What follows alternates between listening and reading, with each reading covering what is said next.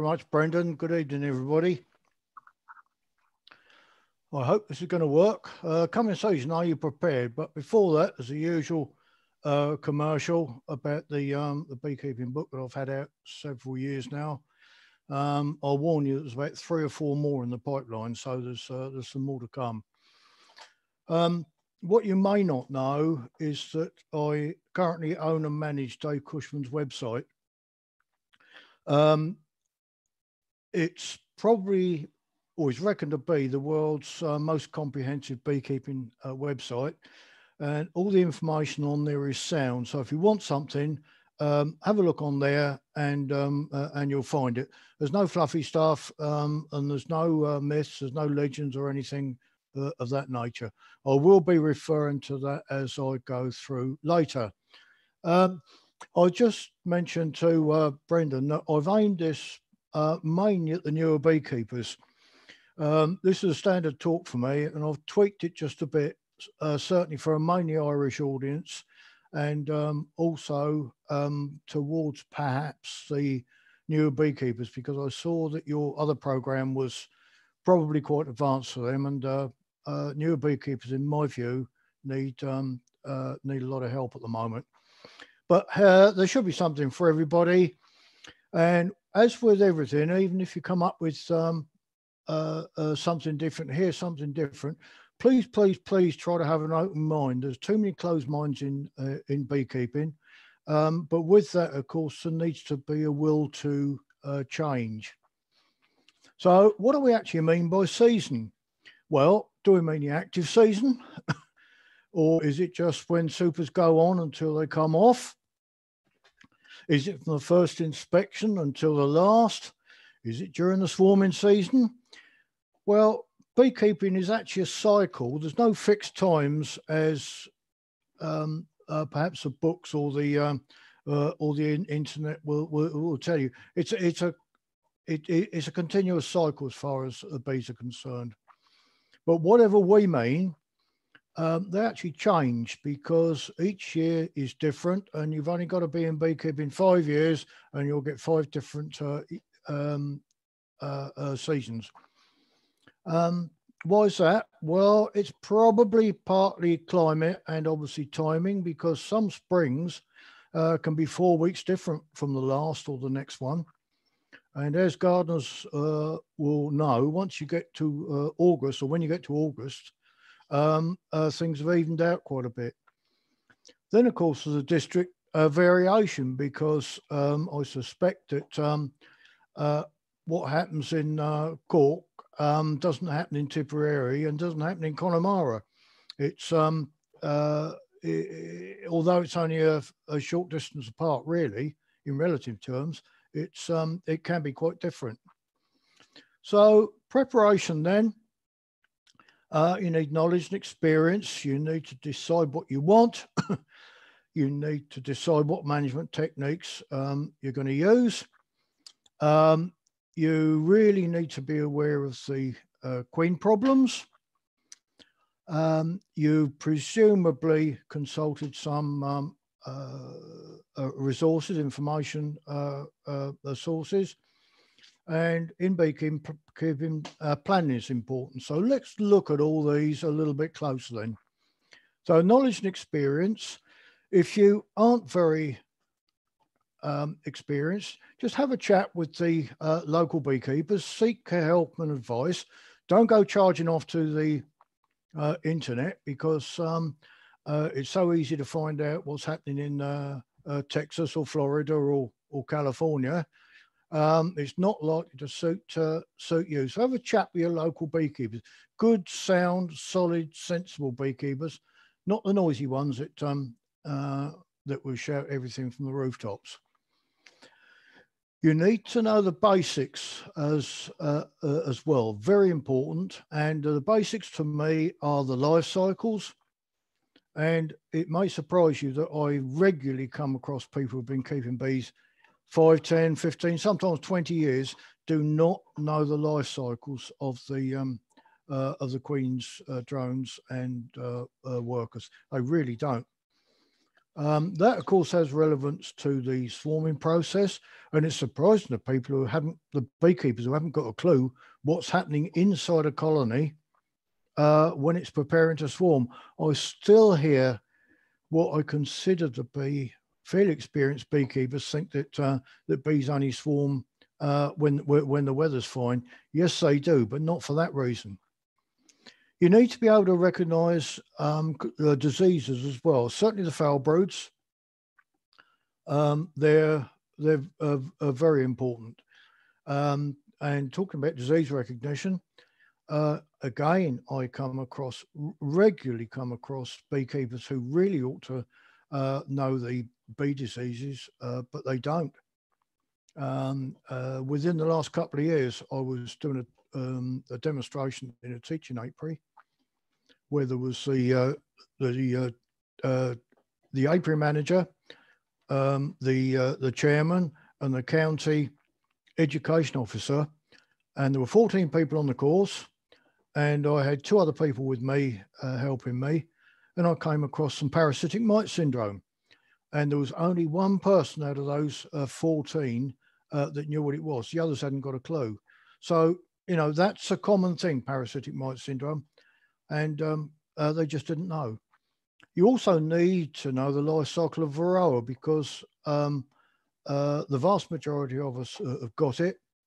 And if you're treating for it, or you're even not treating, you still need to know what the life cycle of the varroa is, so that you can understand what the treatments are trying to achieve.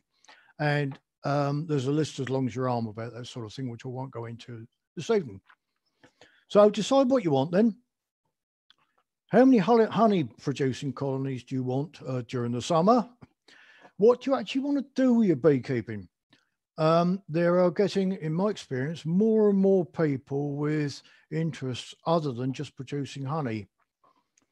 So if you're interested in perhaps in photography, work out what you want to take photographs of.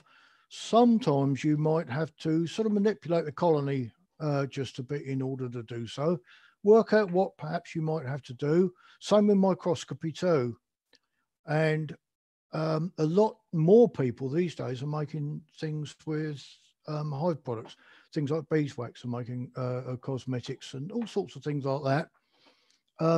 Well, then you need perhaps to look to the rest of the summer to be able to prepare yourself for these things. As much as anything, you need to know how many colonies you want to try and put into next winter. And that may not be the same as your honey producing colonies. Perhaps you decide that you want to downsize a bit, or perhaps increase. Both of them do need planning in advance. So management techniques. Are you going to do 7-day inspections, 14-day inspections, anything in between?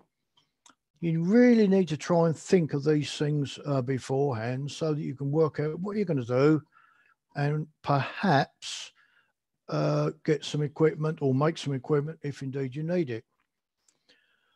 This is largely going to be governed by swarming. So you need to work out what prevention and control methods you're going to use.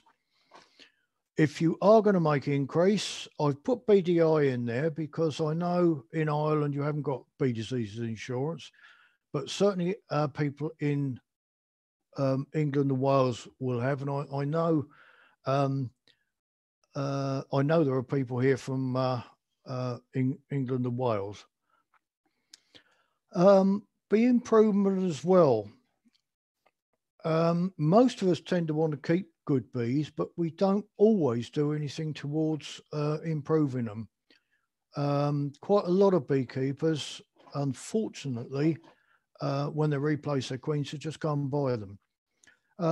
Why not produce them yourself? In fact, Joe Whittaker gave you a talk 2 or 3 weeks ago, and about the National Bee Improvement Programme. And although I didn't hear it, I'm sure he suggested to you that you raise your own queens rather than buying them in, because they're more likely to suit your conditions than the imported ones. Are you going to work for honey? Are you going to perhaps abandon honey and perhaps raise bees and queens for other beekeepers? You need to work these things out. Queen problems. Anybody who's kept bees for any length of time should be aware of these. I've been writing about them now for certainly, well, best part of 20 years. I certainly discovered them around about the turn of the century. I don't wish to be particularly big-headed, but I think I was probably the first person to actually discover them, certainly in England, Ireland, and our part of the world. What are the problems?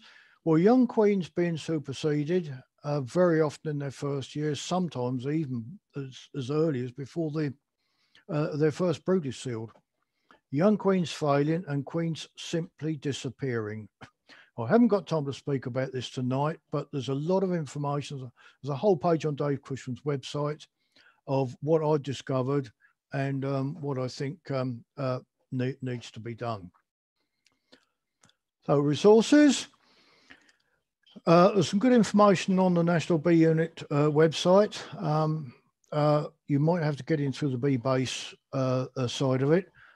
But even if you're in Ireland, there's quite a lot of information there. I will say that it's probably disease orientated because, of course, that's what the National Bee Unit is mainly concerned about. There's quite a lot of leaflets and booklets coming about. I know Nibs have got a series of booklets now. I suspect the Scottish National Honeybee Society have, although they're a slightly younger organisation. BIBA have got some, and we are working on some more. And if anyone's interested, for probably 5 years, the Beowulf Cooper book, Honeybees of the British Isles, has been out of print. I can now tell you that within the last week, it's come back into print. So it is now available for those who want it. There are several others in the pipeline. So keep your eyes skinned there. On top of that, I guess the National Beekeeping Associations have got their own information sources as well. Then, of course, there's events. I wrote of this program is about 8 years old, so I left events in. And of course, there aren't too many about at the moment, but there's a BBKA Spring Convention and various other conventions. And of course, one of the great ones, certainly for most of you folk, is Gormanston. And I'd certainly recommend that to anyone. Apart from this last year, I think I've been 15 years on the trot. And it's well worth a week out. Then, of course, Dave Cushman's website that I've already mentioned. But there are your own teachers as well. If they are good, and they do vary quite a bit, obviously. If they're good, they're tuned into your particular area, and they will tell you when to do things, how to do it, and that sort of thing. They should do. But your own observations should tell you an awful lot as well, because if you look at the bees, they are probably the best teachers.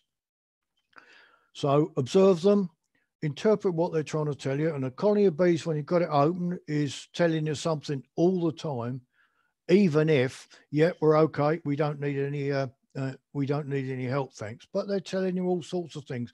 They need extra soup, as they might need a bit of extra food. Or some queen cells cutting out or whatever. They're telling you things all the time. So planning, in my view, is really important. Once you get to the bees, they might have not done quite as you expected, and they may well change your mind for you. That doesn't matter as long as you worked out what you hope to do. Don't be frightened to try new things either. And experiment. But if you do, I suggest very strongly that you only do it on half your colonies, because if you do it on either none or all of your colonies, how do you know if something's worked or not, or it's an improvement, or it's easier for you, or whatever? If you do something new on half your colonies, you've then got the sort of control. And there's one or two things that I do that I've done for years and years and years that I suggest you think about. One is, instead of putting foundation in the brood box, you get better brood combs drawn out above a queen excluder. And what's become known as the Patterson unit, which I'll very briefly describe in a minute. I've got a feeling that not enough people make use of comb honey. Certainly going back 50, 60, 80, 100 years, a lot of beekeepers produced comb honey. And I just wish people would produce that a bit more these days. So using brood chambers as supers, I work on single brood, so that's very definitely not a double brood, although I have been accused of it being a double brood. Just put the foundation in the a brood box, and the benefits of that are that, foundation in a brood box used as a super. Bees draw out far, far better combs above a queen excluder than they do if you put foundation in the brood box. And the reason for that is that for bees to build out comb, they need income with which to produce the wax. Now, that can either come from forage or a feeder. I just do not like feeding bees, certainly during the summer. If there's no nectar coming in, you put foundation in the brood chamber. What do the bees do with it? They climb all over it, and it goes sort of greasy and loses the embossing of the cells, the cell walls. It goes a bit sort of flat. So if you get another week's bad weather, what happens is the bees start chewing holes in it. All of a sudden, out comes the sun, and the young bees are producing wax, and they just make a mess of it. And I've seen that time and time and time again. If you put a foundation above the brood, above the queen excluder, what you'll find is there's nowhere near as many bees there to climb all over it. So when the sun does come out, they will build it fine. Now, you've got combs of food if you need them. So if perhaps you've got a nuke or a colony, it's a bit short of food, just take one of these combs out and you could give it to it straight away. You haven't got to go indoors, make up some syrup, and then feed in the evening and mess around like that. You can just take a comb straight out and give it to a colony. You've also got work for comb builders, so it might reduce your swarming. The great thing is that they usually build them straight, so you can uncap them nice and straight, and then you've got good brood combs which are instantly available if you want them. So if you put them in a nuke or a colony, the queen can lay out quickly, and she hasn't got to wait for the foundation to be drawn out, so you get quicker build-up. And the great thing about it is the foundation doesn't go stale by travel, as it does in if you put it in the brood nest. And if you do this, I'm sure you'll find there's far more flexibility with your beekeeping. So try and get them on early if you can. Always with foundation, get it on early. You don't really want half a comb built. Leave it in your shed over winter, because the bees aren't usually that keen on finishing it off in the following year. We've got oilseed rape. I know there are some people, certainly here from England, who've got oilseed rape. I know there's a little bit grown in Ireland, but not at the rate it is in certainly England and Wales. And the great thing about it is that once you've uncapped these, they will store for some time, 2, 3, 4 years if you're careful. A wax moth won't usually get at them. The only problem you've really got is mice, but if you have a stack of boxes, queen excluder top and bottom, that's got over that problem. Now, if you've got larger combs, such as perhaps commercials, 14 by 12 or Langstroth or something like that, and they don't fit your extractor, that's okay, doesn't really matter, because you can use those combs for winter feeding, and then of course next year they're already in the brood chamber. So here they are, you get nice straight combs built, so you uncap those, and this is what you get after extraction. Now, if you put foundation in a brood chamber, sometimes this can happen. This is a comb that's that was put that was next to a sheet of foundation in a nectar flow. Now, brood cells are the same depth, length, call it what you like, whatever happens. But honey cells, well, put stores in, they can be extended, which is why, of course, we have wide spacing in addition to narrow spacing.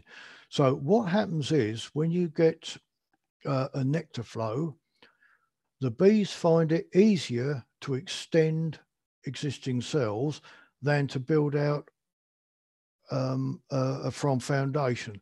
So the next frame to this one, oh, sorry, that you can see that step there.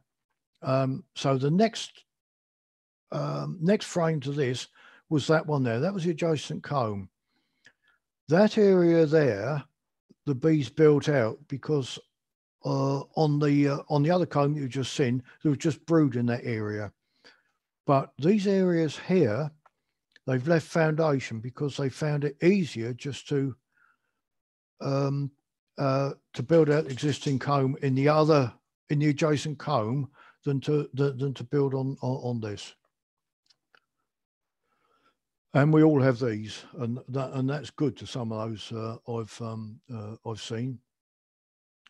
That is certainly on this side. You've got a quarter of it's no good.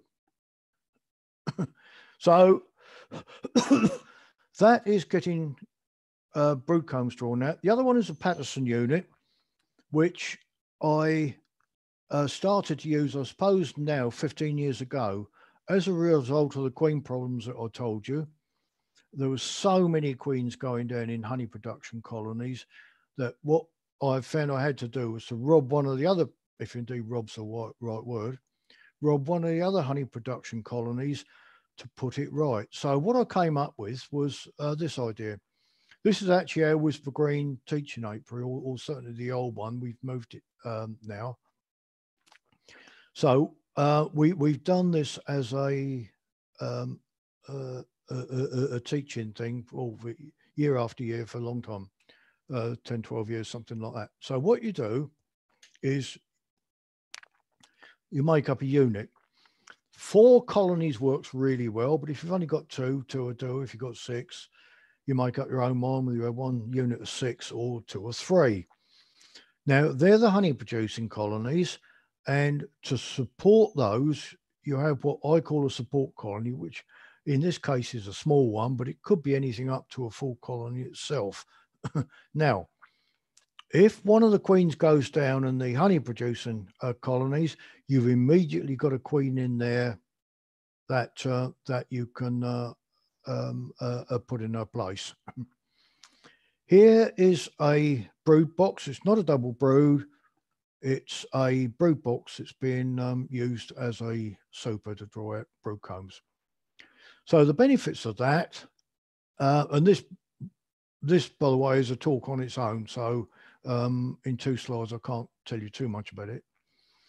The benefits is a very, very much more flexible management system. It helps overcome the modern problems because, as I say, if I want a queen or if I want a frame of brood or a frame of food, that's where it comes from rather than one of the others. Now, support colonies can usually be overwintered. So what's the benefit of that? It makes up for your winter losses before they happen. And most people these days are getting around about 25% winter losses.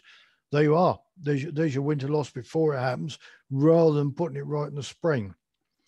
If you want to make increase, you can make increase from the support colony. But the great benefit I found was it keeps all the honey producing colonies fully productive, whereas previously they weren't. If you want to replace old combs, you can do that easily, because all you do is just make up the support colony with the older combs at your other colonies.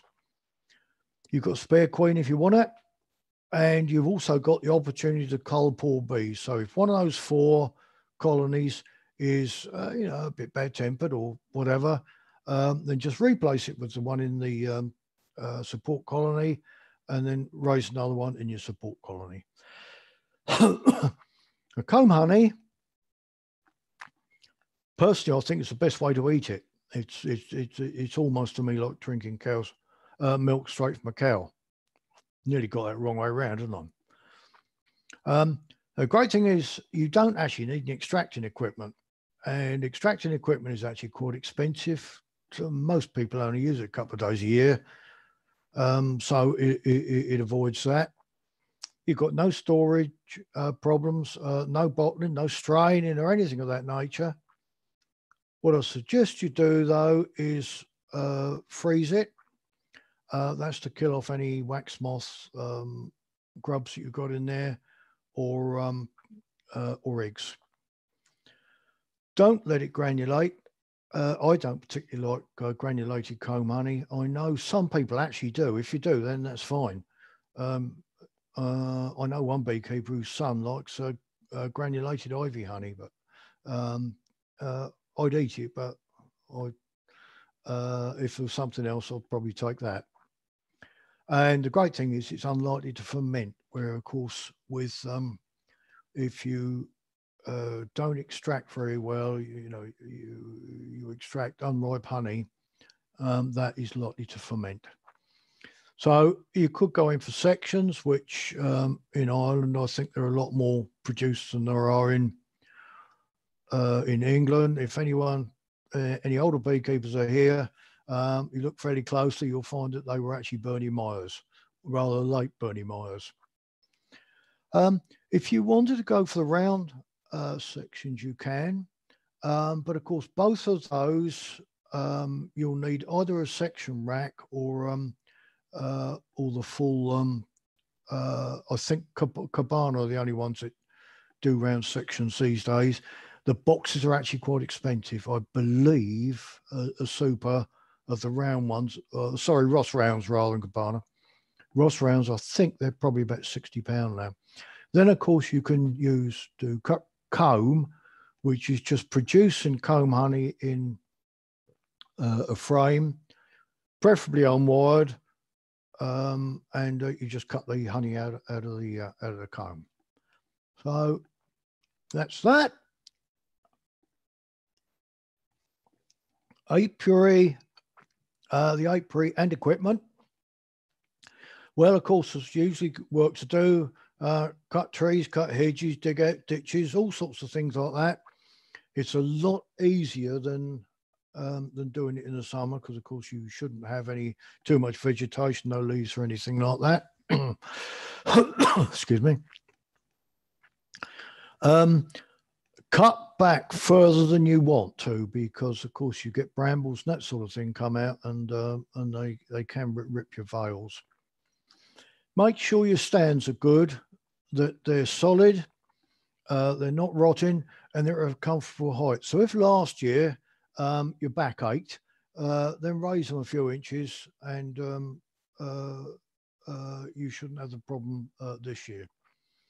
Think about what didn't go too well last year, what annoyed you, the sort of things you can do to make your beekeeping better. Don't don't just automatically say, oh yeah, I'll try this, try that. Think about it. Of course, you've got 8 months or so, 7 or 8 months to clean, mend, replace, and repair kit. And there are so many beekeepers, of course, who pack up at the end of the year after the honey's extracted, and then almost forget their bees until they're pouring out the front next year. You can do this sort of work leisurely. You do it at your own pace, really. If you do need anything else, or the replacements, or to make life a bit easier, or perhaps for expansion, order what you need, plus a little bit more. So, quite frankly, things like frames, I would order in a pack of 50 rather than in packs of 10. They're fairly reasonably priced, and they'll last you for years anyway, and they certainly won't go. They certainly won't rot if you're up in your shed. If you get foundation early, store it carefully. Don't just chuck it down under something else. Keep it nice and flat, preferably with something flat on top of it, perhaps like a piece of plywood or a biggish piece of wood. Otherwise, if you're not careful, it'll bend, and once that starts happening, it's very difficult to put it right. Get supers ready, and that, I think, there's a bit of art in that. I'll talk a little bit about that later. But don't do it too early, because what you very often find is that spiders will go in and they'll create their own webs. And you, let's say in December, get all your supers cleaned up, put them in a stack. You don't look at them, you put them straight on the bees, and the poor old bees get caught up in the spider's webs. At least if you just look at them before you put them on, you can tease out the webs. Record sheets and cards, you've probably all got some, but just have a look at them, see if they can be improved, see if they can make them easier for you to operate and read and decipher what's on there. And the only point of putting record sheets on there, things on record sheets, is so that you can it can help you with your management, so you sort of understand what's been happening in the colony. You've got a little bit of a history, and sometimes you can have a look at the end of the year and you think, cool, I forgot that happened with that colony. Yeah, I better watch out for that. Repairing equipment. This, I was invited one evening to give a demonstration at another beekeeping association, and there were about 4 or 5 demonstrators plus me. And I looked around when I finished mine, and there was this group taping up the hive behind me. So I, of course, being a bit nosy, I inquired what they were doing. And they were plugging up various holes to stop the bees, the bees coming in and out at will. And they were doing it with parcel tape like this. And I thought to myself, cool, I've got to undo that and do it all up every time they inspect a hive. Why not just mend your boxes? Now, I think you can look at those boxes and say, well, they're still pretty sound and solid. But a little bit of work on them would have saved all that hassle, plus, of course, putting all that tape into a landfill site somewhere. So this is the sort of thing I do. That's the corner of a box. If it's broken away, just replace it. It doesn't take very long, and you're almost back to new again. Now, I mentioned supers. How often do beekeepers come across super combs that have got pollen in like that? And they don't know why. And I'm serious, they don't know why. So I'm gonna tell you on the assumption that some of you might not know as well. Bees normally only put pollen in worker cells. So if you only use worker in your supers, then you're going to get quite a lot of pollen. What's wrong with pollen? Well, the bees have collected all that lot. You're going to extract it. You're going to uncap the comb, put it in the extractor. It's probably going to throw the extractor out of balance. You're going to swear about it. And what you're going to do, you're going to put it in the back of the shed in a pile, so that next year it's all gone mouldy. So no use to the bees, no use to you at all. If you think about it, you can get over that. How can you get over it? Well, oh, sorry. There's that very frame. With look at all that. It must be over 50% pollen there. Well, in fact, bee bread rather than pollen. But let's not worry about that. So you can get over it because bees in general don't put pollen in drone comb. So use drone comb. And this is the one immediately above the queen excluder. And the same area that if it was worker comb, they will put pollen in, they leave it. I don't know, but I assume because it's effectively on the periphery of the nest, where drone comb normally is in a natural nest, the queen thinks, oh, well, I'll go up, or the bees think the queen will go up and lay drone eggs in there. Of course, they can't. So if you put a super like that underneath underneath the existing supers, the next one you put under again, the bees will then fill that gap up. So that gets over that problem. So if you've got a mixture, just put the drone comb in the middle of the boxes, probably the middle 5 frames, something like that, on wide spacing, that is. And the outside ones put as worker, and you shouldn't get very much pollen in your supers. So just little things like that, which us older folk really ought to be handing down to the newer beekeepers. So the bees themselves, even from now on, ensure that they've got enough food.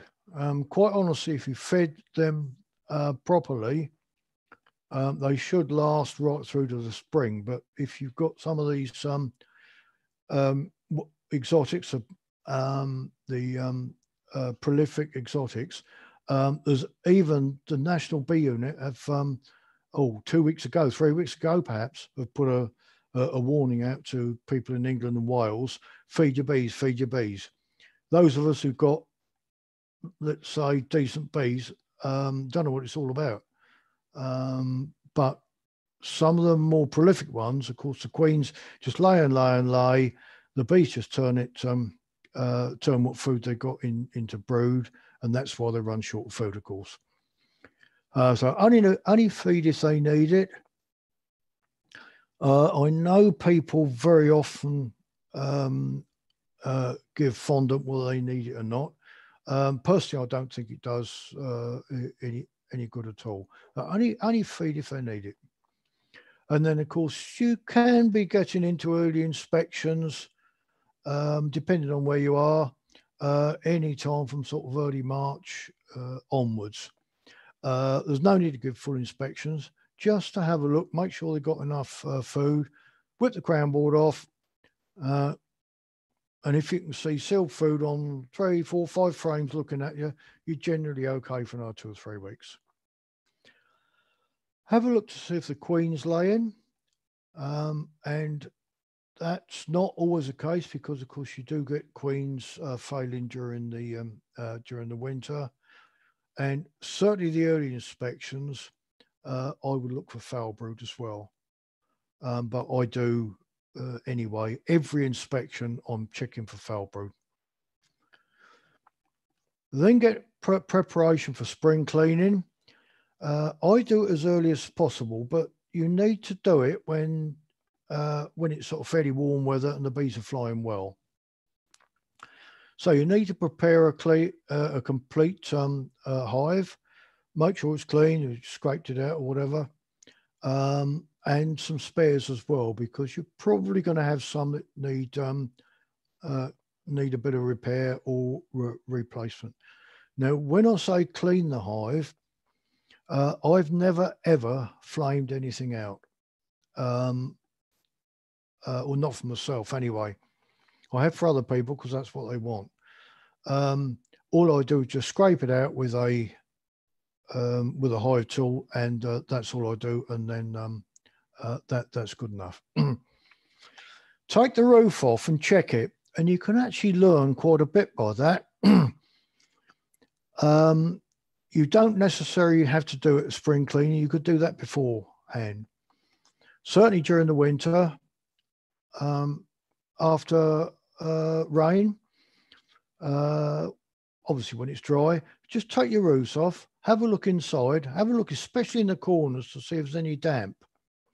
If there is, what's probably happened is that the corners where the metal's folded, there's a hole appeared where you can fill that up either with this sort of sealant that they put in bars, or what I find is easier is propolis. Just warm that in your hand, get it nice and pliable, and just push that into the crack, and that gets that problem out of the way.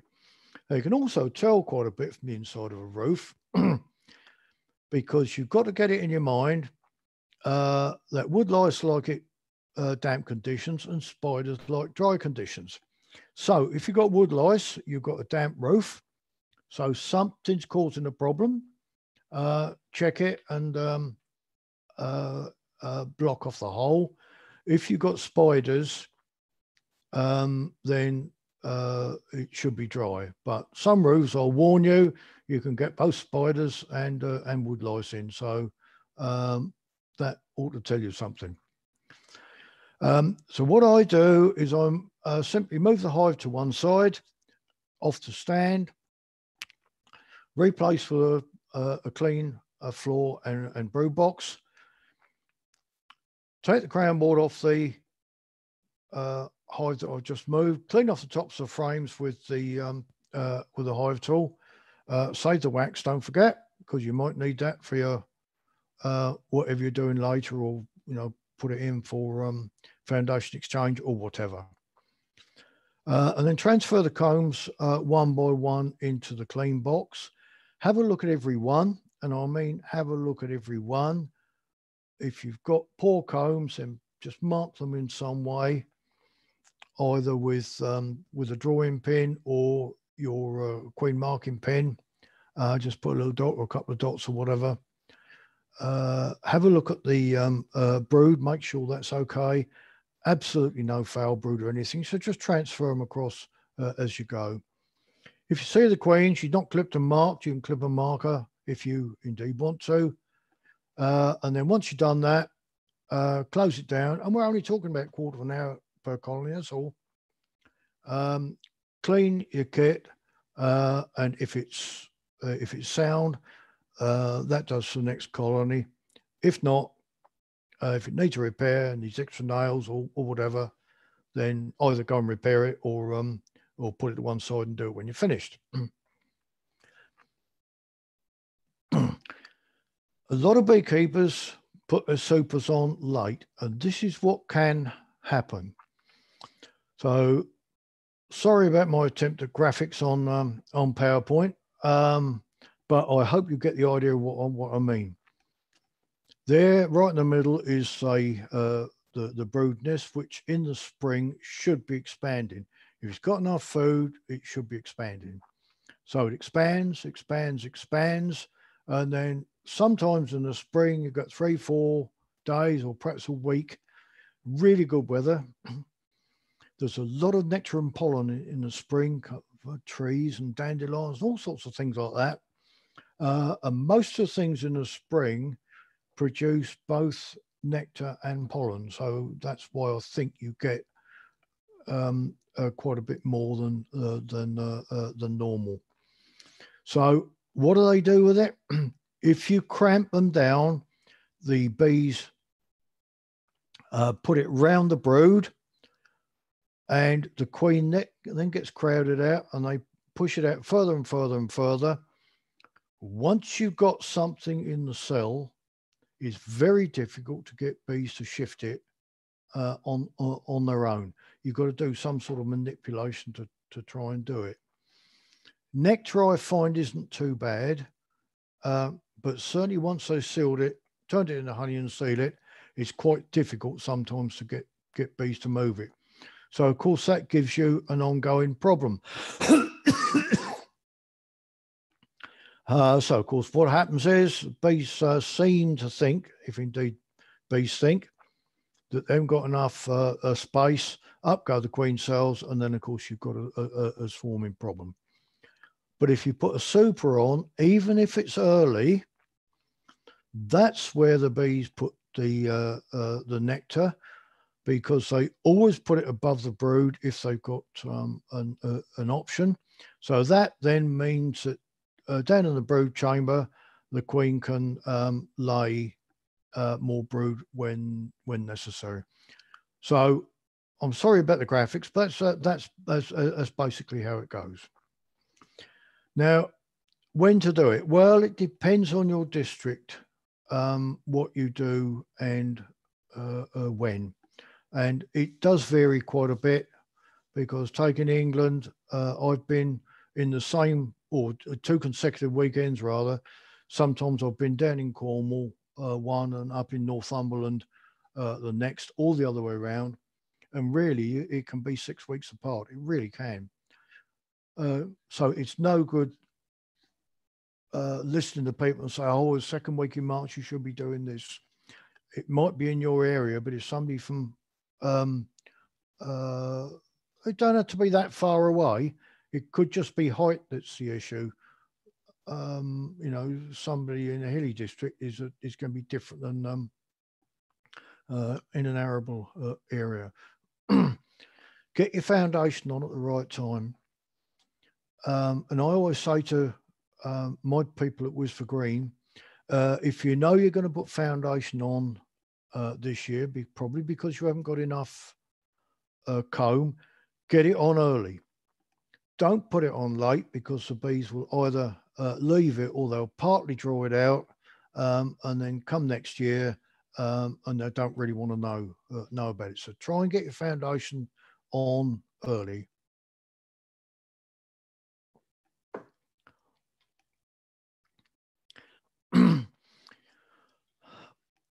Beginners very often get told, oh, you've got to get some a super comb drawn out quickly. Personally, I think that's poor advice, because very often they're also told to get a second colony as quick as they can. Now, if they used a brood box as their first super, they've got something to extract if they want to, and they've also got some decent comb for their second colony. So if you are just starting, I suggest very strongly that you, when you super, make the first one a brood box rather than a super. And of course, give them plenty of space in advance. Now that is early in the season. So of course you need, when I mean space, I mean super space. So of course that means you need to get your supers organized early. Don't leave it till the last minute, because you'll be rushing off into the shed to get the super that that your colony wants. So what happens is you rummage around and out jump half a dozen mice, and you know the next. Well, if you don't, you'll probably find out. Smoker fuel. This is something that concerns me with beekeepers a bit, because I don't know how many beekeepers I come across that ask me what smoker fuel I use. I go to other people and they got things like egg boxes, and I went to one chap, he just had little bits of dried moss. I've got fairly well known. I've got 2 dogs. This stuff is touchwood, which is very, very light. You can just break it up. Every time you go through woods, you come across this sort of thing. So I've got 2 or 3 dog food bags, and I mean the 15-kilo ones, filled up with this sort of stuff. And if I run a bit short, I've got an old rucksack, take dogs out for a walk, pick up a rucksack full of this stuff, and I find it really good for a smoker fuel, and it burns just like that, with absolutely no problem at all. Nice and easy to use. But then I see people actually buying smoker fuel. Cool. You shouldn't have to do that. If you're on the swarm collectors list, you need to prepare, get all your kit up together beforehand. Don't rush around when you get the call. I've got a swarm in my tree. Get everything ready. So you'll need a skep or perhaps a box. And if you have got neither of those, it's about the only good use I've found for a poly nuke box. Because I find they really are quite good because they're light and they're decent size, and they're easy enough to grab hold of. To cover them up, you'll need something like a cloth or a blanket, or perhaps a Hessian sack.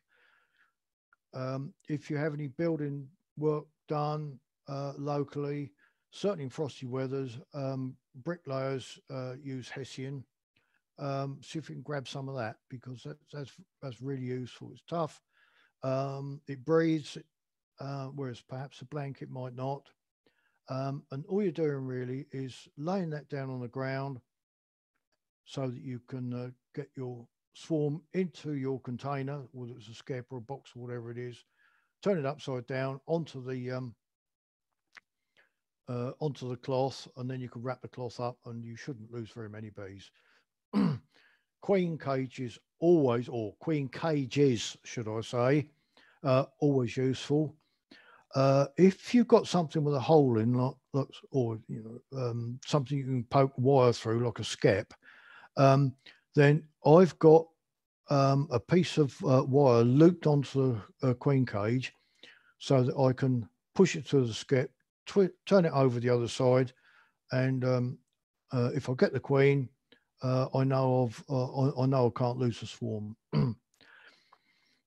I've always got clipping and marking kit, but very often you see the queen, clipper and marker, because she's not going back at the top of that tree that you've just taken her out if you clip her. Hive tool and smoker are always useful. Sometimes you've got to smoke bees out of places, out of hedges and drain pipes and all sorts of places like that. And of course, a hive tool is always a useful piece of kit anyway. It's surprising what you can use that for, even if it's not beekeeping. String's useful, and when I say string, I mean baler twine type thing. Something that doesn't stretch, doesn't break, so that you can tie your cloth up with your box. Old comb's always useful, because sometimes you can get a swarm. It's perhaps in a hedge or something like that, difficult to get out. Holly hedge or a quickthorn hedge. If you put an old comb above it, very often you can entice the bees onto the old comb, and then of course you can keep shaking them off into your box. And once you get a swarm running, it generally keeps going. Saw and secateurs are pretty useful bits of kit, as is a good sharp pocket knife. But of course, if you are going to somebody's garden and you need to saw a branch off, make sure it isn't an ornamental tree that they've very delicately pruned. I mentioned records earlier, and I think it would be handy if everybody occasionally looked at their records to see if they can't improve them. This is basically what mine is. It's a sheet of A4 with 19 records on, so it's just the whole hive for the year. In the left-hand side is the date. So let's say 5th of March, 5th of May or June or whatever. Next, I've got 3 lines with either Y or N, and I'll cross out the one I don't want. Is the queen laying? Yes or no? If she isn't laying, obviously no. If there's young larvae but no eggs, then clearly she's not laying. Is she clipped and marked? Well, if I don't see her, I don't put anything. But that's either a yes or no. So I do know the last time that I actually saw her. And I'll say that I probably see my queens without looking for them every other time I inspect a colony. And are there any queen cells? Yes or no? And when I say queen cells, I mean eggs or larvae, or even still ones. They're sort of active. Now, as an experienced beekeeper, I don't need to know any more than that. All sorts of things that people put in, if they want to, that's absolutely fine. But I don't need to. I can tell if the colony's expanding or staying where it is. So I don't need any more. And then 2 columns, which are really important to me. One is the temper of the colony, and the other is the calmness. Now, I've got some notes down here. This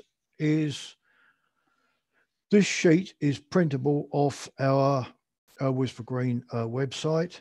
It's only in Word, and you can play around with it as much as you like. It's not protected. So if you want to take it, please feel free to do so. Add your own columns, change them, do exactly what you like. Going back to the yeses or nos, I've put in red what I'd normally cross out, let's say. Now, temper and calmness, they're my own figures. I give Mark said a 10, but nobody else would be able to interpret those. If you want to go down that route, have a look at the Gouty bee breeders, because I don't know if they still got it, but certainly at one stage they've got 5 marks, and they tell you what 5 is, they tell you what 4 is, they tell you what 3 is. So to a degree, 2 different beekeepers could probably assess a colony very, very closely. And then of course there's a comments column. That's all that I do. If you want to do more, that's absolutely fine. But some of those that I see, you probably need an honours degree in hieroglyphics to be able to work them out. And beekeeping should be enjoyment to me, not a chore. What do I do with it? Well, clipboard and a little plastic document wallet inside the roof of the hive. That's where it stays. The roofs are obviously dry. It stays there all the summer. So it's there, and I can see what I've got. Nailing frames, yes. You can certainly nail frames. Pack them in for soups or brood chambers until you need them. Don't put any foundation in until a day or so before you actually need it. Now, I'm going to tell you a little trick here, because this is the bottom corner of the frame. You can see the bottom bars there. Everyone tells you to nail in from the bottom there. And the reason they tell you is so that you can take the frame to bits to clean it. So what happens with that? Well, once you've got a hole, a nail in a hole, the next time it comes out much easier. And then you speak to people and they say, oh, well, I don't clean them anyway. They're cheap enough. I'll chuck them away. So what's the point? So I nailed down through that way because it prevents the bottom bars coming out. So here we are, like that. That's the way I do it. And this is the reason why. Because they're on the top bars of the frame underneath and one of the bottom bars. So what's happened, of course, is that the bees have built up. The super's been taken off the top, and the bottom bar's been left behind. So that's why I don't do it. I suggest quite strongly that to prevent that happening, if you have nailed underneath like other people have told you, just go round again and just put another nail in, and then you shouldn't have this happen to you. I can tell you, if these come out, they're very, very difficult to get back in again. Don't put foundation in your frames straight away, because this is what's happened, especially if you don't put them upright. If you just lay them down, as this one's has been, you can see that they've bowed. So when you do put foundation in frames a few days beforehand, make sure they're upright in the box. So colony inspections, before you inspect a colony, make sure you've got a purpose. You know what you're going there to see, and perhaps have a plan. As I think I've already mentioned, the bees may well change your mind for you, because very often in an apiary, you get two colonies that appear to be exactly the same. You do exactly the same things to them. And the next time you come, they both behave differently. So you must expect that you've got to change your mind. Now, what you like for seeing eggs and larvae? If the corner of your mouth is just beginning to turn up and you've got a problem, don't just suffer the problem, do something about it. You can get either magnifying glasses quite cheaply. You can also get Fresnel lenses too, which are quite useful bits of kit. And they don't cost very much, but they are a great help. Don't wait till the season. Get it done now. So next time you go to a market stall or whatever, have a look out, and you'll save yourself a lot of hassle during the summer. Before you go to colony, just have a look at record. If they're inside the hive roof, that's absolutely fine. Just have a look, make sure the usual sort of things. Queen was laying last time. There's no queen cells, all that sort of thing. Take all the kit you need as well. Most people have got some sort of box, but they very often leave something behind. And what I haven't got down here is a bottle of water, because sometimes on a hot day, you can need it, not the bees. Observation. Just have a look at your colonies. Just get into the habit. Think about it. Start thinking about it now. Get in the habit. Before you go to a colony, just look at the entrance for a start. And then once you've opened the colony, look at the bees, see what they're doing. Don't just gawk, as a lot of people do, because you won't learn anything at all. Colony inspection isn't a queen finding exercise. So there are loads of other things to do rather than just look for the queen. And there's a lot more than Hooper's 5 too. And I'm coming across more and more beekeeping associations that have just got Hooper's 5 or 6, whichever way you want to look at it, on a sheet. And it's basically a tick box. There's awful lot more to see inside a colony.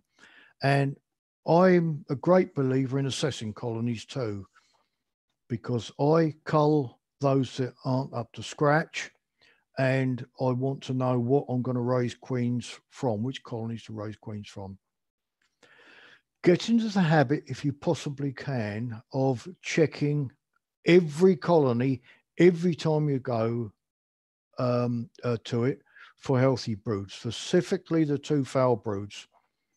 And what I teach people is that as soon as you come across a comb like this with brood in all stages, that's absolutely ideal for checking fowl broods, because you can check the sealed brood for signs of AFB and the unsealed brood for signs of EFB. And if you just shake the bees off like that one, excuse me, shake the bees off like that one. If you don't see anything, then I wouldn't bother about the rest of the colony. But you're checking every time, and I can tell you, certainly EFB can come in very, very quickly, because I think it was 2009, 2010. I found EFB in the BBKO teaching apiary a week after the bee inspector had passed it. So it can come in very, very quickly. Okay, there are only half a dozen cells, but it doesn't matter. I caught it nice and early, simply because I'm looking for it all the time. Every inspection. Get a bait hive ready. Of course, it won't be for catching your swarms. It could well be for catching somebody else's. I'm a great believer in collecting swarms, because I really don't like, or certainly not at my age, don't like taking bees out of chimneys anymore. So the more beekeepers can collect, the better. So what do you need? You need a brood box. Needn't be your best one. Anything that's a bit on the rough side of do, even an old WBC brood chamber is fine for being outside in the summer. No problem at all. Don't clean it. There's no need to. It'll probably be more attractive to the bees if it wasn't cleaned. I would say one old comb, certainly if it's going to be at home, because you can check it every day. If it's in an out apiary, then yes, I'd fill it up, because swarms are brilliant at building comb. And if the swarm goes in one day, a couple of 3 days' time, it's a big swarm of boxes full up with comb. I don't like putting more than one in at home, because greater wax moth, certainly if it's warm, can make a mess of it in a couple of weeks. So any old comb will do.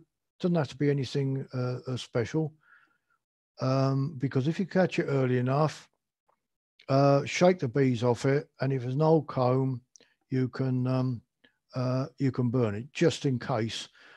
A very slight chance of an incoming swarm being infected with foul brood. Solid floor. Bees don't like open mesh, or swarms don't like open mesh floors.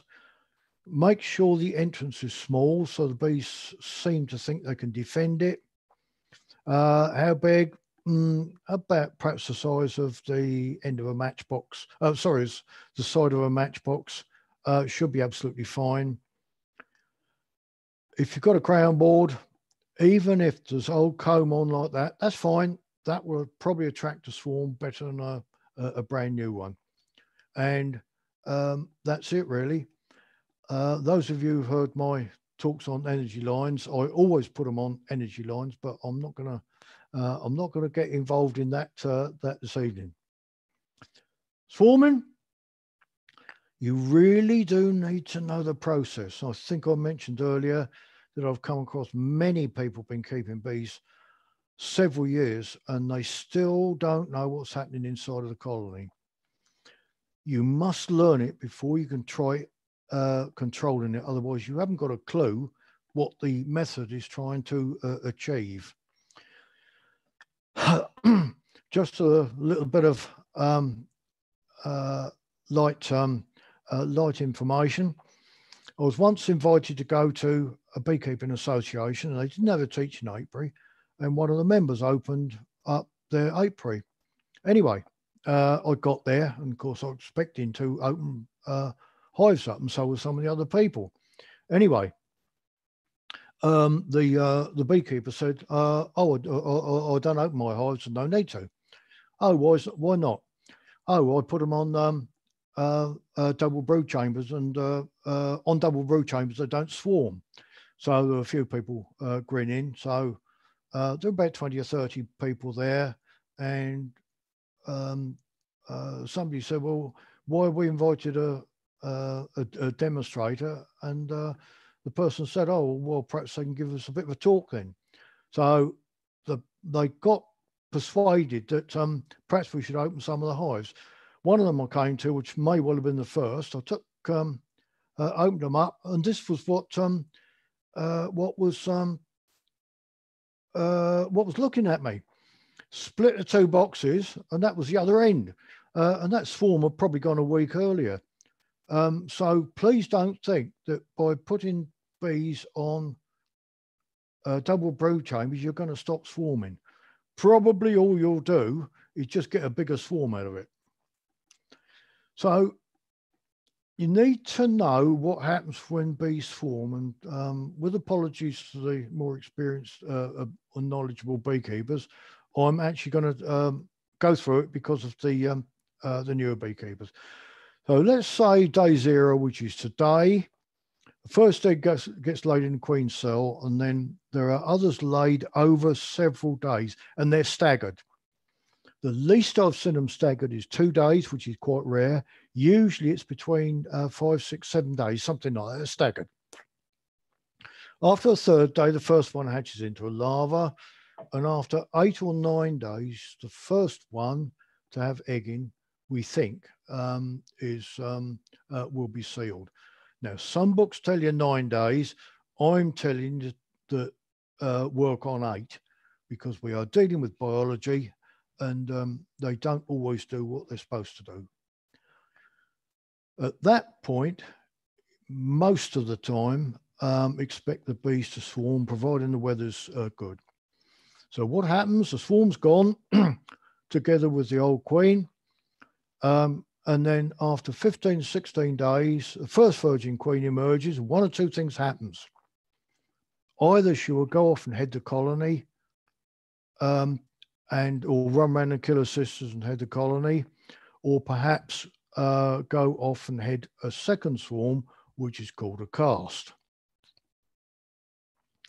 So, swarm prevention and control, we need to somehow deal with it with that knowledge. Now, it's part of my overall management system. Not something I think of as soon as I see queen cells in front of me. I'm thinking of it all the time. What about you folk? Have you decided what swarm control or prevention message you're going to use? Try it. So for the newer beekeepers, this is the difference between having unclipped and clipped queens. In unclipped queens, you really do need, if you possibly can, 7-day inspection, and here's why. So if the queen laid eggs in the queen cells soon after last inspection, let's say at the same time, what will happen is, after 8 or 9 days, if everything goes to plan, the bees will swarm. Now, if we go in the day before, after 7 days, we inspect and we take action, whatever that is, so your swarm control method, the rest shouldn't happen. That's the theory of that one. Now, with a clipped queen, you can go 14 days. Some people say 9, but I go 14 days. And here's what happens if with a clipped queen. So again, if the queen lays eggs in queen cells soon after your last inspection, the bees will swarm, but usually return. Either they'll probably go underneath, or the queen will come back, the swarm will come back, or whatever.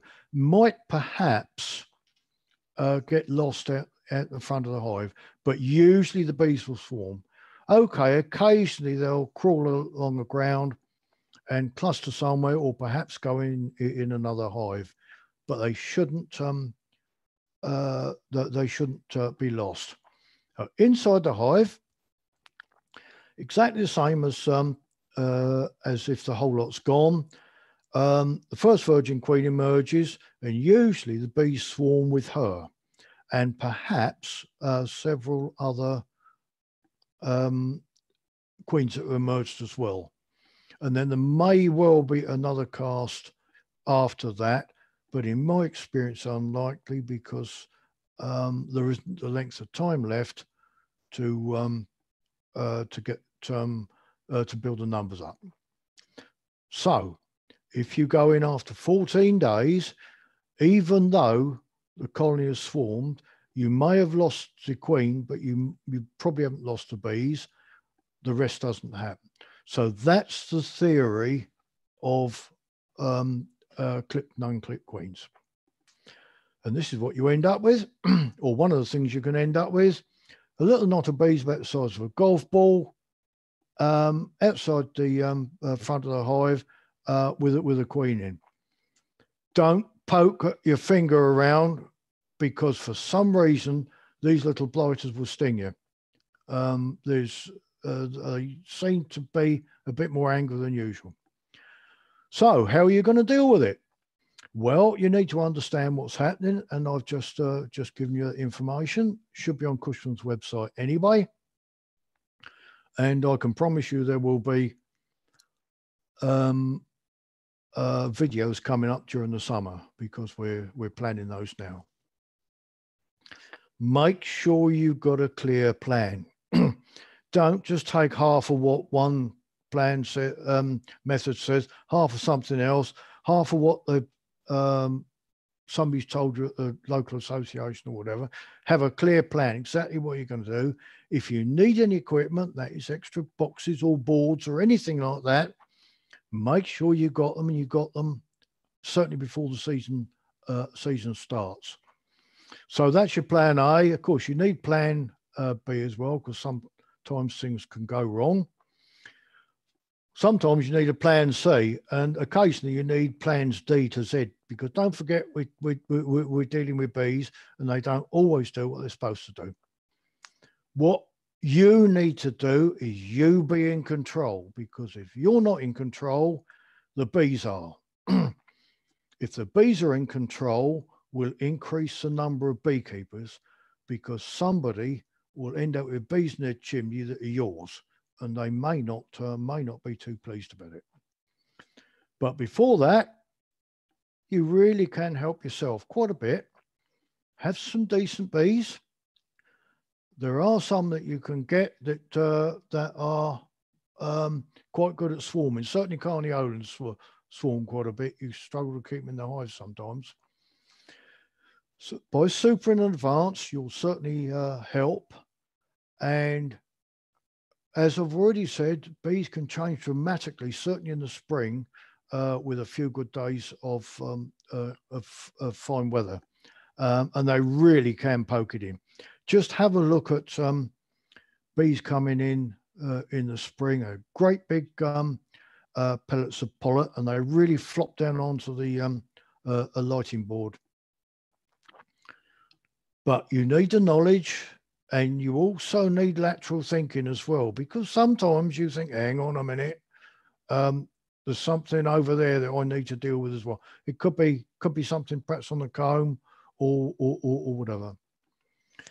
So my method of swarm control, I've used it all my beekeeping life. I have tried others, and it's an old method that's very rarely taught these days. And I've called it a Wakeford method, simply to give it a name, because it didn't have one. And I named it after a man called George Wakeford, who taught me in my early days. It's on Cushman's website, a lot clearer than probably me telling you. So I clip and mark the queen. So of course I've got 14-day inspections. So if I go to a colony and there's no what I call active queen cells, you can call them charged, you can call them what you like, with nothing in, I can leave them 14 days. If you've got unclipped queens, you must go after 7 days. If you don't want to swarm, you can go when you like, if you don't mind swarms.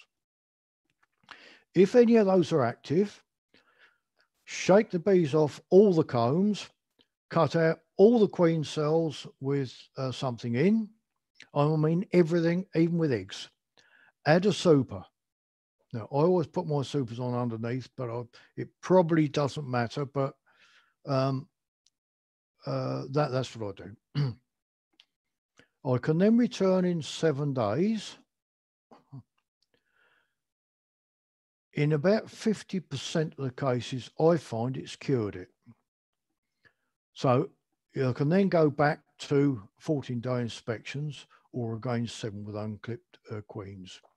Now, if I've still got active queen cells, forget doing anything else because the bees have made up their mind they're going to swarm, and I've now got to take action with me in control, not them. So I remove the queen,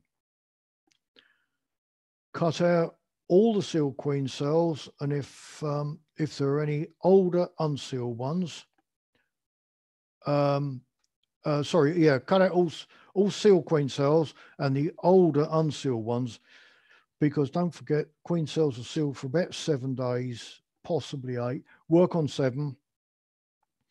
What I don't want is a swarm coming out by the next week. So the older unsealed queen cells.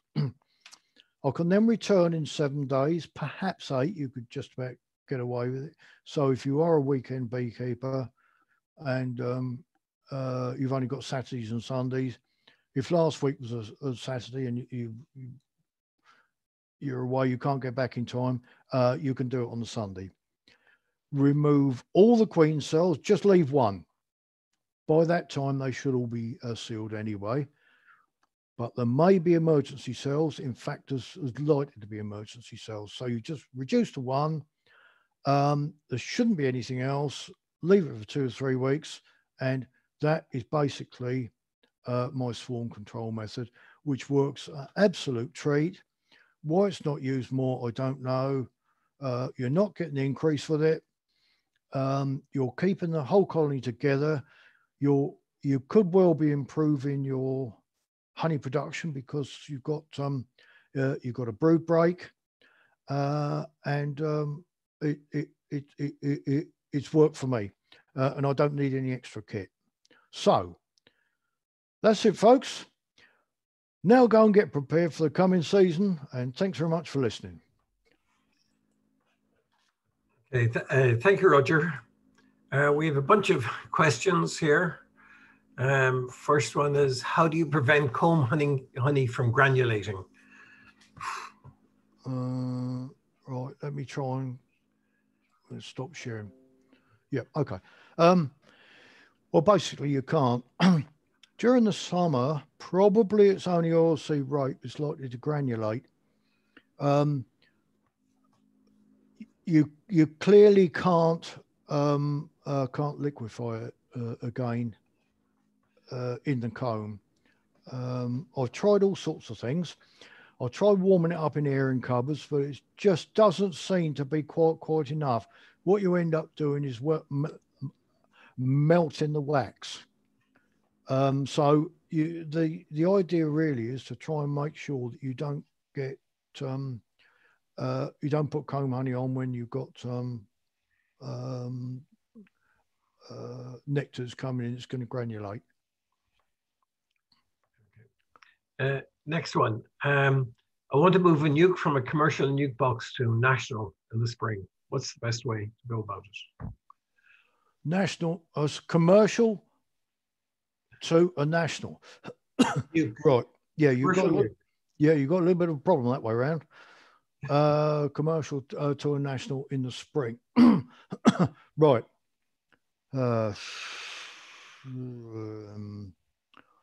Commercial nuke to I've got to have to think about it. If you've got a brood chamber, then put the nuke in the brood chamber, and then put preferably drawn comb above, if you can, those combs in a national box. If you've got a lot of stores on the top of the commercial frames, then put it underneath, because the bees will come down into the, or should come down into the national box. If you're doing it the other way, oh, hang on, wait, just wait. Yeah, if you're doing it the other way,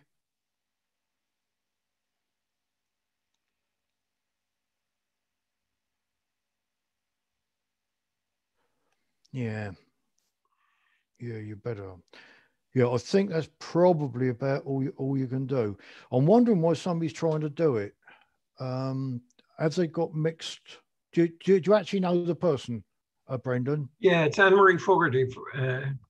Right. Have they got mainly nationals? They've picked up a commercial nuke. I really don't know. I think Well, we get that there. I'm not being flippant here. Oh no, I do understand. Another way is to actually sell the commercial nuke. Okay. Yeah, because it is actually quite difficult. If it was a brood chamber, it would be easier. The problem is with a nuke, nukes have got flaws, you see, so you can't put the national nuke on top of the commercial nuke. Yeah. Let's see. I've given Anne-Marie an ability to speak if she wants to. Oh, right, okay. Anne-Marie, do you want to go off mute? You have to click your mute in the bottom left. Press your space bar. That usually does it. Bit shy, maybe. Well, I'll do that, or you can unmute a bit, Brendan. I don't know if I can. Anne-Marie, look on the bottom of your left-hand side of your screen where it says mute. You should have a red line going through it. She's not going to unmute herself. That's okay. Doesn't matter. Let's move on. So there's no simple solution to this. It's not easy, and it's nukes are making it worse because it's not often you get nukes without floors. If you've got a nuke without floor, then you can put that probably on the top. Right. Yeah, there are some nukes without floors, but it all depends on what she has. Okay, let's go on. There's plenty of questions here. How close do you think we are to having sufficiently varroa-resistant bees, particularly AMM in UK and Ireland, for us not to have to treat? Well, if you listen to Steve Martin, he's reckoning 10 years. He's a scientist. I'm only an ordinary beekeeper. My guess is longer than that, and I'll tell you why. Because of all the stuff that keeps being imported. We don't know anything about it. It's coming in from outside. It then gets the drones mate with what we've got, and it's becoming, I think, quite difficult for those who are working their bees without treatment. I think we've got to do a lot of thinking about this because I think we're going to have quite a lot of losses. And what concerns me is there's a lot of new beekeepers, and a lot of beekeepers of 5 colonies or less. And of course, if they lose half their bees, I think they're going to get a bit hacked off, and they're going to get they're going to start treating. I think it's going to be, and of course we've got 26,000 members in the BBKA. I think there's about 5,000 in Welsh. You've got about 4,000, 5,000, haven't you? There's about 4,000 in FIPCA. Yeah. Well, a lot of them haven't got many bees, unless it was a national project. You've got all these beekeepers in various spots, all trying to do the same thing, and I think we all need help. This is partly what the National Bee Improvement program is trying to achieve. Okay. Not quite answering the question, but I think it's going to be longer than we think. Right. Yeah, I tend to agree with you. Christina replied, yeah. Thank you for sharing your knowledge, Roger. I want to ask if you have any best practices or ideas about attracting bees to a hive naturally. I prefer not to purchase queens or bees. Well, we all prefer that. attract bees. What you mean as a bait hive? That's what I assume. What? Yeah, read it again, then, Brendan. Okay, so if you have any best practices or ideas about attracting bees to a hive naturally, so they presumably mean a swarming. yeah, Well, I gave the ideas for the bait hive, but of course you need to be a beekeeper in the first place, or get combs from a known beekeeper. Foundation very, very rarely works. It really doesn't. And I know I've had a bit of ridicule about this, but I'm absolutely convinced that bees go in naturally, nest naturally, where energy lines cross. I've got a bit on Dave Cushman's website about that. I've never seen one, certainly not since 2009. I've never seen a swarm come in where there are no energy lines. But that's beyond this talk. yeah. But check on Cushman's website, and I think the page is called something like Bees and Energy Lines. Right. I think in the UK, ley lines are much better mapped than in Ireland. I don't think there is much of them here. Well, actually, 2 years running at Gormanston, I did a demonstration, evening demonstration, and I think there were a few scientists there, and I think some of those opened their eyes up as well, because I was blinkered, so I couldn't see anything in either side of me. Okay. Anyway, yeah. Okay. Right. Actually, the other thing, of course, is to use a drop of lemongrass oil. I don't know if you do that. Well, if somebody puts that in and they have a swarm come in, they're bound to say it's that. I'm not convinced about some of these things. The same with the same with swarm lures too. I think they will come in anyway. Okay. What extractor do you use for brood box foundation? Well, I've got to be absolutely honest. I haven't extracted my honey now for 5 or 6 years. I just haven't got the time. Somebody else does it for me. But my own extractor is a little 6-frame extractor, tangential, and on each side, each of the 3 sides, you can either get 2 shallow frames or 1 brood frame. But I'm talking about brood frames. I'm not talking about 14 by 12s. Right. Yep. I believe radial extractors will take them. I believe so. I think it depends on the extractor, probably. Yeah. I believe, if Jim Ryan's listening, I believe Jim Ryan does exactly the same as me. Okay. I don't know if he's on the call. I don't see his name there anyway. Yeah, the thing is really just to try them out. Yep. Somebody makes a comment. We've got fairy paths here, which I presume is the response to the ley lines. Sorry, what did I say? We've got fairy paths here. Oh, fair. Yeah, okay.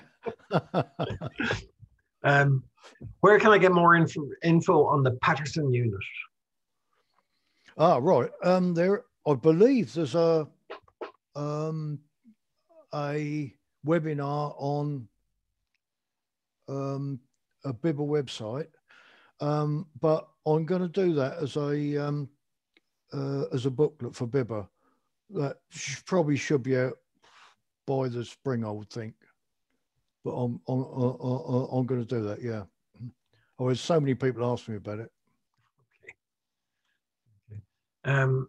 Only last, when you talk about culling poor bees, what do you do with a bad tempered hive? Well, what do they mean? If you've got a bad-tempered hive and it's got some characteristics that the others haven't got, I would tend to hang on to it, because if you get a bad-tempered hive, very often you can get through the temper. Because I think a lot of bad temper is caused by what's called F2 aggression. So once you can get out of that second generation, you can generally get an improvement. If it hasn't got a characteristic that the others have got, then I would I'm sorry, I would just give it the boot treatment, the queen, that is. Yep. If that's what they wanted to know. Yep, I presume. Yeah, you just get rid of it, re-queen. Yeah. If they want to chip in, they can. If they want to know if it's so bad tempered that you can't get into it, then I can tell them how to get out of that. But yeah, carry on. Okay, next one. Re-comb honey. Do you recommend eating wax? And if it granulates, is there any way to get back to liquid? Well, we've had that question. Yeah, we've done that. Oh yeah, with comb honey. And this is one thing with a lot of beekeepers don't know how to eat comb honey. You just eat the whole lot. Okay, you might have to spit out a little bit of wax, but the plant stealers won't mind. I see. And a third part of that question was, what are the advantages, disadvantages of using comb honey with kebab sticks for support? I think somebody might be misinterpreting what I said. People very often use kebab sticks when they're using foundationless combs, and they put the kebab sticks in between the top wedge and the bottom bar. So when the bees build down, effectively it's reinforced like wiring.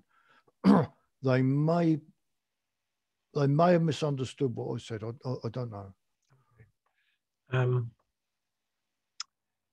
Let's see. Any tips on storing unused frames which were made up with foundation but not used? That are made up of? Made up with foundation but not used. You've certainly got to keep them upright. I would keep them in a fairly cool place, if at all possible. It sounds as if somebody probably made them up 1 year and they haven't used them. Right. Yeah. And then when you come to the spring, what you need to do is freshen them up a bit. It's not quite answering the question, but certainly keep them upright. Make sure that, excuse me, make sure the mice can't get in there. Come the spring, they'll be a little bit tired, a little bit stale. If you've got a greenhouse or a conservatory, on a warm day, just face them a little bit towards the sun for only, minute or two, couple of minutes, something like that. So that they become a bit more pliable, and they if they've got a sort of white bloom that they've picked up during the winter, that disappears, and it regains the aroma. If you can then usually get away with it. Do it both sides, of course. Yep. Let's see, next one. Sorry, going back to the last one, you shouldn't be, you shouldn't get it so warm that it sags. Yep. Okay, next question. What do you do with supers that have a percentage of bee bread stored? I think you've got Well, you've got to wait till the spring. And sometimes it'll stay as it is, then you can put it back on bees. If it goes moldy, just take a hive tool and scrape it back down very gently to the midrib. Sometimes it goes really hard, rock hard. Scrape it down to the midrib, and you can usually get away with it. Um, should we reuse super frames that appear reasonable or change them regardless? I've got some that's probably 40 years old. But having said that, I do know some people that change their super combs as often as they change the uh, brood combs. There's absolutely no need to. No need to at all. Um, Unhealthy bee check comb pick. There's a gap at the bottom between comb and bottom bars. Is there a particular reason for that? Yep. It's to do with the depth of the floor. If you've got what's called a deep floor, what happens is that the bees will build in that gap underneath the frame. If you've got a shallow floor, they can't do that. So they generally leave a gap above the bottom bars. So it's really the depth of the floor that it does that, and that's one of the problems that I find with polyneuks. The gap underneath the frame is far too deep, so that's why you get that great big lump of comb underneath, which can there better be a warning here.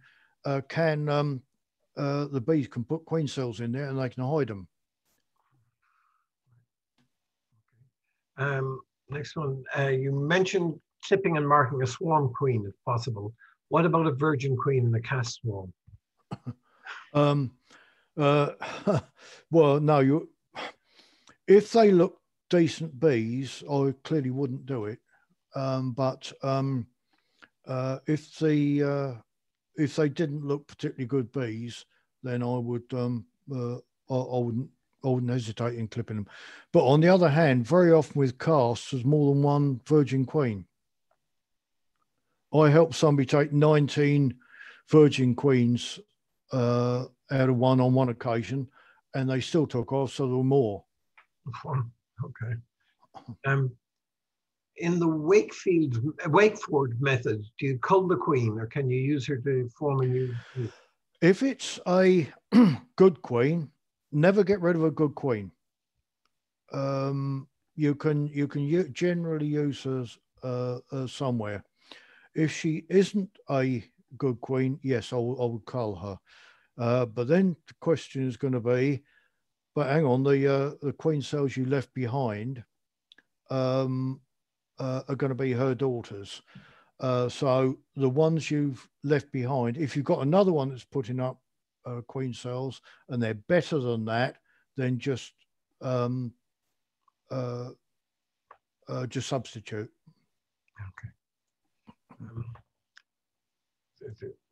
So there's another question, almost the same.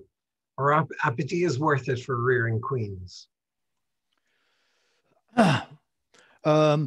Well, you don't rear queens in apideas. You make them. I've got some fairly strong views on apideas, I'm afraid. They do need a lot of experience. I see people coming out of places like the BBK convention with one under their arm, and you know they're beginner beekeepers, and they're told that, oh, all you need is a cupful of bees and a queen cell. Hey presto, you've got you got a new queen. It's very rarely like that. There's lots of things that can happen. If you do want to go down the apidea route, I suggest that you contact somebody who's good at using them. They're perfectly okay, but they need managing in different ways. There are quite a lot of things that can go wrong that aren't always spotted in the books. Okay.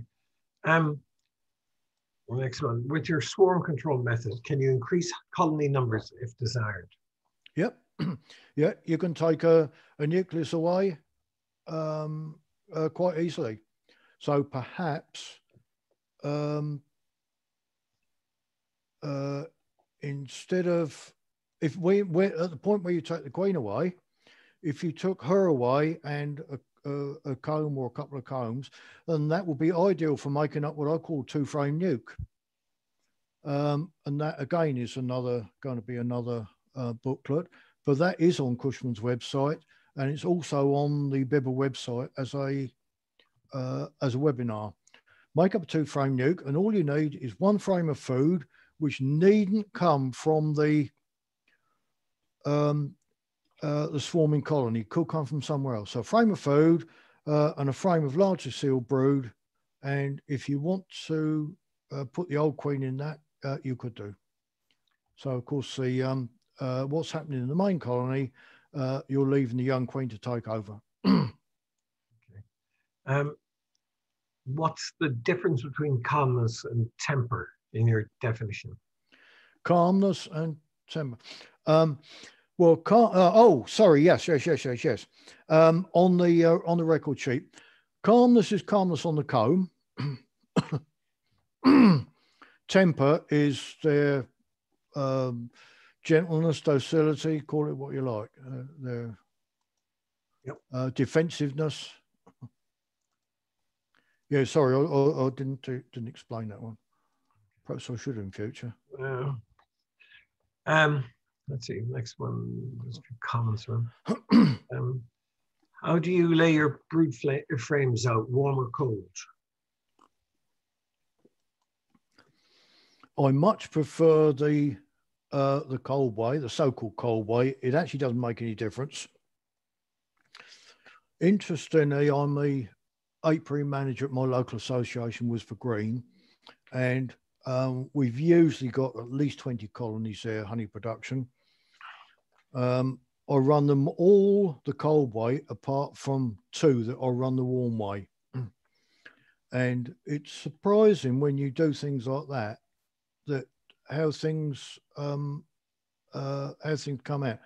Firstly, the members don't seem to like it, because with the cold way, you can work from both sides of the brood chamber if you want to. So if you get somebody who's perhaps a little bit short, instead of reaching right over, if they want to go right to the brood nest, they can go around the other side. But interestingly, I've noticed that those colonies don't build up quite so fast. And I think one of the reasons is that when the queen is expanding the brood nest, she comes up against a wall, which is effectively the midrib. And it's got to expand quite a bit for her to go the other side of that comb. So what you very often get, certainly early in the season, is you get 1 frame with just brood on one side. If you've got them going the other way, they can expand back on 6, 8, 10 frames. And certainly we find that, okay, it's only 2 colonies. Certainly we find the honey yield is quite a bit down on the rest of the colonies. Okay. It would be interesting for somebody to do a fairly serious experiment on that. Yeah. Because of course it's only anecdotal. Yeah. What's your view on 14 by 12 boxes? Personally, I don't like them. I did have one a long time ago. They're actually a very old idea. It's just that they've come in the last 15 or 20 years. They're too big for the sort of bees I keep. If I wanted a bigger box, I think a commercial would be a better box than a 14 by 12. Now, I have seen in demonstrations, I have seen frames fall out of those. I don't know if I can do anything here or not with a sheet of paper. Let's say this is the top bar of the frame. No, I haven't got a frame here.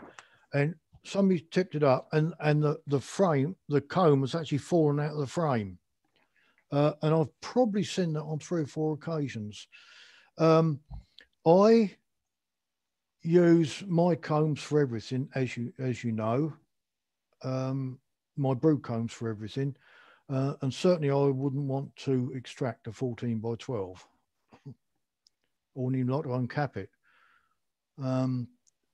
unless you've got prolific bees, I can't see any need for them. I'm planning on trying my hand next season with the section rack from Thorns. Do you have any advice, for example, getting them started to build comb?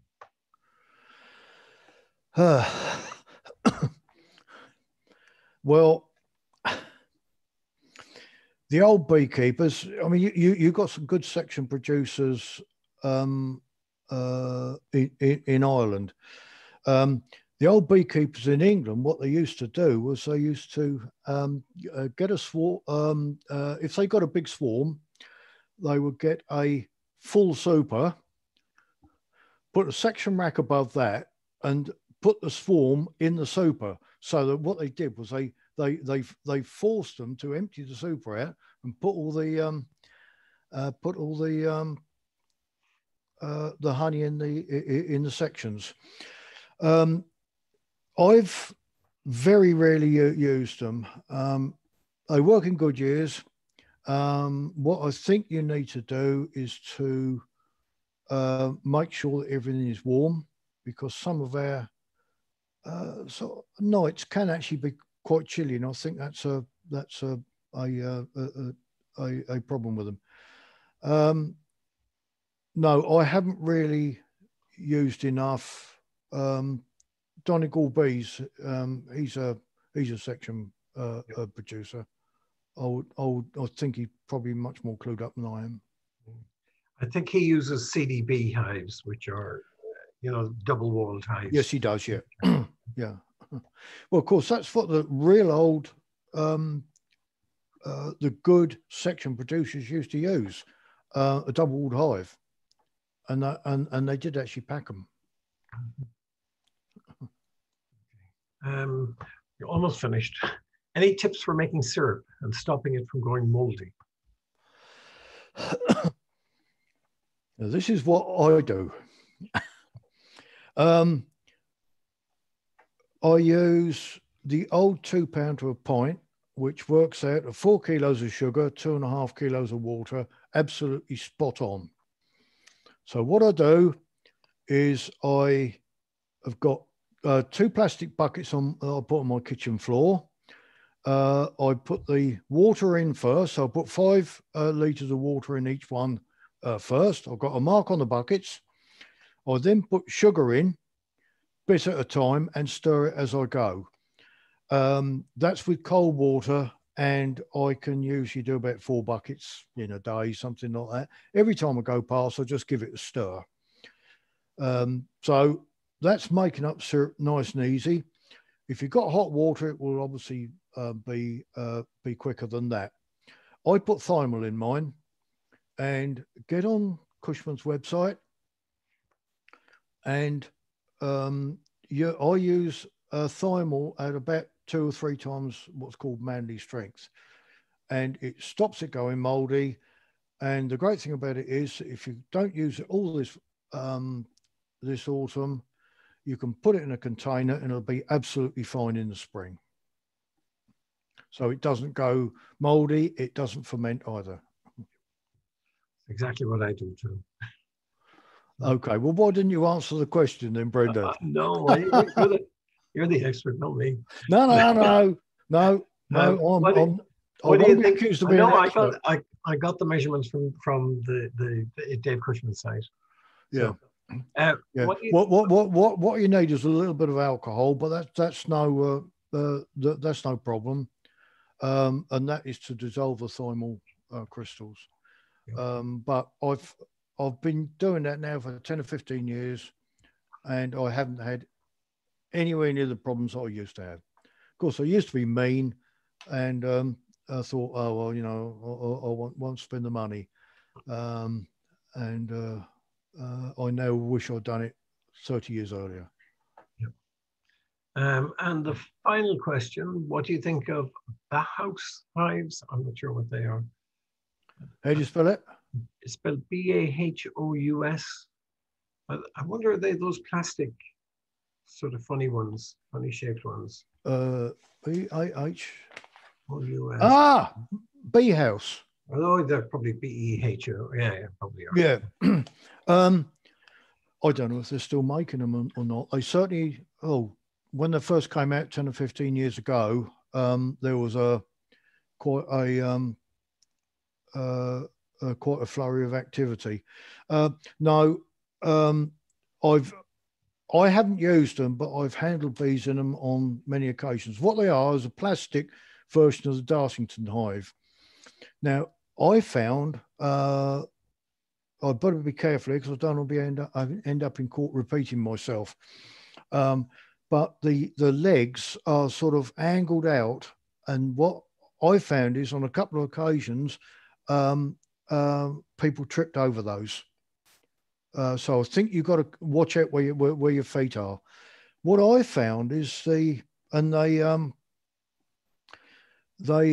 showed one at the National Honey Show several years ago, and what I found was there were lots of gaps in there, and I thought to myself, if ever we get small hive beetle, it's going to be ideal place for small hive beetle to rest up. There's a great big lid that's quite light, and that will very definitely need weighing down.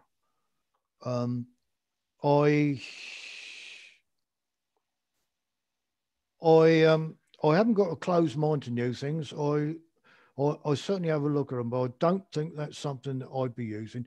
But if you want to keep bees in a milk bottle, keep bees in a milk bottle. If it works for you. Then absolutely fine. A not unrelated one. Here's a couple more questions just came in. Is it worth investigating in a flow hive? Is there, sorry? Is it worth investing in a flow hive? If you want to buy a beehive, providing you understand your bees and you really care for them, I really don't mind which kind of hive you have. If you enjoy working with a flow hive and you spent your money, then you'll think it's worth investing. One thing which I think is sad is that people who've never used them have made up their minds that they don't like them, which I think is a bit unreasonable. It's not my style at all. So if you want to, I wouldn't, because I don't think they're going to work with me because we've got granulated honey certainly early in the season. There are three questions, but they're all along the same vein, so I'll ask them all together. So any thoughts? So there's the rose hive, the long hive, and the top bar hive. What are your views on these? The rose hive was designed by Tim Rowe. I have to say I've never used one. The boxes, they're one size box, which are about halfway between a national, they're national, halfway between the brood frame and the super frame, which actually I think is a good idea. Tim has got a different construction method than the standard construction method, which seems to work. I think one of the best things about the rose hive is his book. That's brilliant. There are lots of tips and tricks in there, and I would recommend buying that just for those. I think probably for new beekeepers, it will be a good thing, but because everyone's entrenched in the standard ones, I think it probably hasn't taken off like it should have done. But Tim really came up with the idea, the same as a lot of people have, including me. Why not just have a one-size box? And of course, we never got around to it. Tim did. And I doubt if he's made a fortune out of it, but it's certainly a different aspect. I would certainly recommend that people went that way if they wanted to. Long hive. um,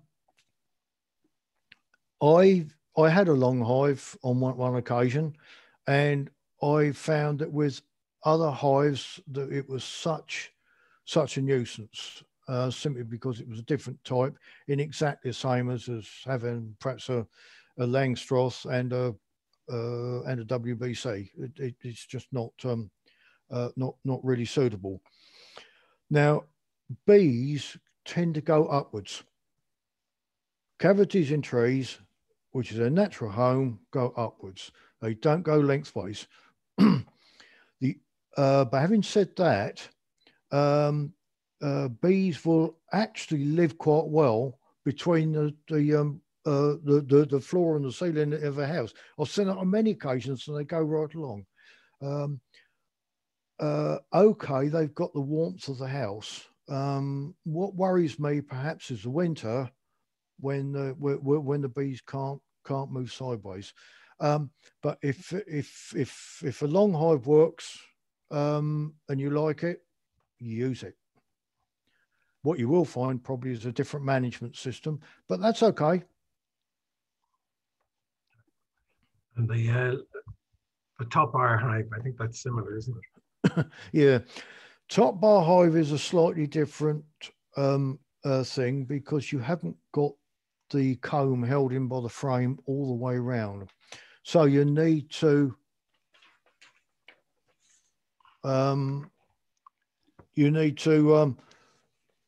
move the frame that way rather than hold it up like that, like a lot of us people do. That's okay, providing you remember that. Now, I've come across several people who've used them, and if you make them all the same size, that's fine. But sometimes people make them different size, so you can't interchange combs. It's only a small thing, I know, but it's something you need to be aware of. If you like top bar hives, have top bar hives. Okay. Well, I think that's the end of the questions. There have been a lot of comments thanking you, saying it was very interesting. And, okay, Brendan. And I have to thank you as well. Thank you very much. It was very informative and very interesting. And hopefully we'll see you again soon. Okay, hopefully at Gormanston. Oh yeah, well, doesn't look like it's going to happen this year, or in 2021 either. But maybe next year, or no, year after. Okay. Well, thanks so much, Brendan. Good night, everybody. Good night, everyone. Thank you. Bye bye.